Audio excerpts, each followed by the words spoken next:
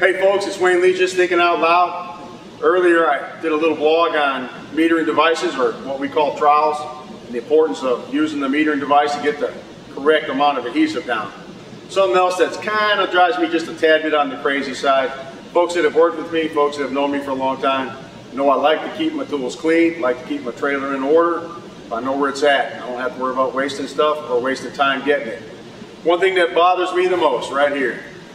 We'll start spreading adhesive, guys will run off at lunchtime, and that's how they leave my trowel. That's a waste of money right there. Keep in mind this for a fact. As you use the trowel, especially on concrete, the trowel is going to wear down. So you're losing the ability to meter, especially with the sides. It's important to make sure you don't overuse that trowel. But it's also dumb as a box of rocks to waste a good trowel halfway through a job. So a little trick I like to do, instead of wasting them, we're going to spread glue for a couple hours and go have some dinner. I'm going to put this blue tape on here. I'm going to cut it down so that I can get to my metering portion of there. At the end of the day, I'll peel this tape off. Makes it a whole lot easier to clean up. All I got to do is worry about cleaning up that one sharp edge right there.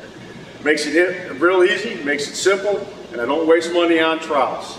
That right there is Wayne Lee, just thinking out loud.